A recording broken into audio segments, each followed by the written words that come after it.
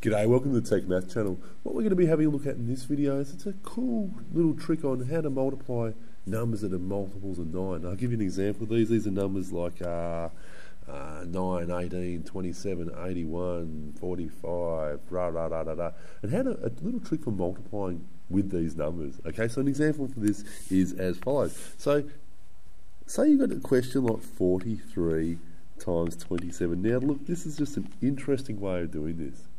So the way that I'm showing you how to do this today, or this video, is as follows. So the first thing we do is we actually look at this number, which is the multiple of 9, which is 27 here, okay? First off, we'll multiply, look at this one, and this one, 9 goes into this 3 times. We're going to round this one up to the next tens number, which is going to be 30, okay? So if we were to do, instead of 43 times 27, we would go 43 times 30. Okay, so the answer you're going to get to this is 1290. Okay, so 4 3s are 12, and then the 3 3s are the 90. Okay, almost there. Then what do? You take 10% off. So 10%. Look at this number and divide it by 10. 129. We're going to take this amount off. So if we were to take 129 off this, we're going to get the answer of 1161. That's our answer. Yeah, how cool is that? Okay, so you round it up to the next tens number and then just take 10% off. And it works, okay? It's a really good, it works at any multiple of 9 number, anywhere from 18 right up to 81. Okay, so there's a couple of steps there. We round up to the next tens, we multiply it out, and then we take that 10% off. Okay, like I said, it's not the fastest one, but it's a pretty cool one anyway. So what about we do 65 times 18? Again, the number that we have right now, identify the multiple of 9 one, it's this one. Okay, we're going to round this up, therefore, to 20. So 65 times 20, the answer to that is 1,300. Okay.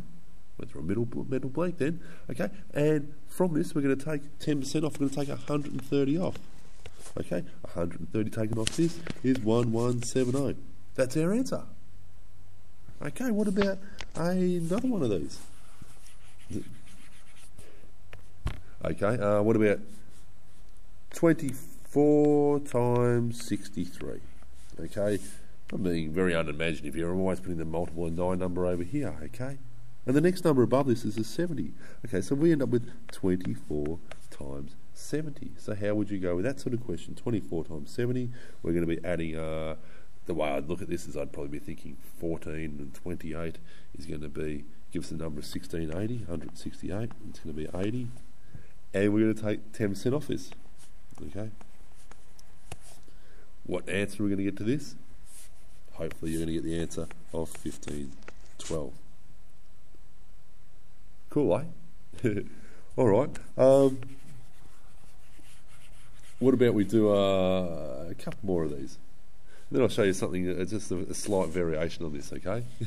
Okay, so say we had 18 times 27. Now what you're going to notice with this is both of these numbers here are multiples of 9. You notice this? This goes in twice and this one goes in 3 times. Okay, so say we were to, okay, which one do we choose? We could choose any one of these. We could say, let's choose this one and round that up to 30. Or we could have rounded this one and then taken the 10% off. We could have rounded this one up to 20 and times it by 27. And let's have a look at the result here. You're going to notice that for both of these, what we do is we end up with 540. These both equal 540. Okay, so it doesn't matter which one we do, but I'll show you a step further. You can go with this in a second, okay? So say what you can do here is you can go, okay, now I take off 10% of this, so take off 54, and this gives us the answer of 486, okay? So it doesn't actually matter which one you choose with this. Now, I just want to show you this thing I was thinking before, okay? This next step that you can go with this. So say you think, well, stuff that, I'm going to round both of them. Okay, I'm going to end up with 20 times 30. So we do that, and we end up with the answer of 600. So when you take 10% off that, 10% is 60. We're going to end up with 540. Take 10% off again, we get our answer, okay, which is going to be 486. So what we do is we do the same thing. We can round it up. When we round up both, we have to take off 10% twice, okay? What about one last one of those little ones, okay? What about I give you 27 times 81. Okay, 27 times 81. Okay, let's round both of them up. Let's get really, really adventurous here. Round both up to 30 times 90. And we're going to get this answer. 3 9s, 27. 2,700. 2,700. Take off 10%, which is 270. Okay, that's going to give us the answer of 2,430. And take off 10%, which is 243.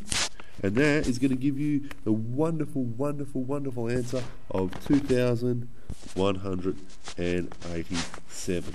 Now, look, at the very least with this, you've got to say it gets you practicing your 10%, which is really, really good anyway, okay? I think a lot of people should practice percentages a fair bit, okay?